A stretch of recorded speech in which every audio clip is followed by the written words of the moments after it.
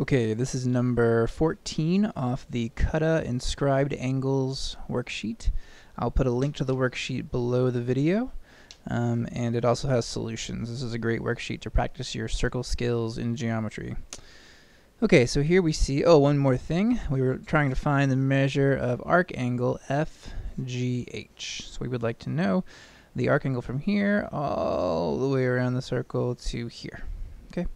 A good place to start on almost all of these when you have a variable, like x, I would like to start by solving for x.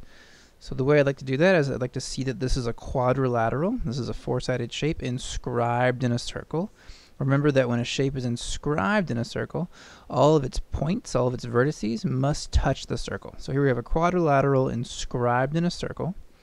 And remember that if we have a quadrilateral inscribed in a circle, then the opposite angles are supplementary, which means they add to 180. So this plus this must be 180. So let's try it. So we'll say 21x minus 2, which remember that's just that angle, plus this angle, which is 38x plus 5, should equal 180. All right, so now it's just algebra time. So 21 plus 38 is 59x. 5 minus 2 is 3, equals 180. I'll subtract 3 from both sides. So 59x equals 177. I'll divide both sides by 59. And I believe I get, we'll do 177 divided by 3.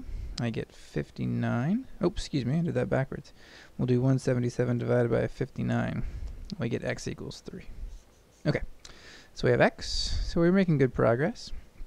Now notice that the arc angle here is twice the inscribed angle here, because we know that arc angles that correspond to inscribed angles, for that case, the arc angle is always twice the inscribed angle.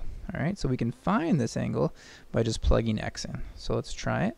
I'll say the measure of angle A equals 38x plus 5, so I'll say 38, and we know x is just 3 plus 5, so that equals, calculator time, 38 times 3 plus 5 is 119. Okay, 119 degrees. And now we know that our arc angle, because it corresponds to this inscribed angle, should just be this times 2, which is 238 degrees. All right, there you go. If you have a question about a different problem on the worksheet, feel free to leave a comment or send me an email. Thanks.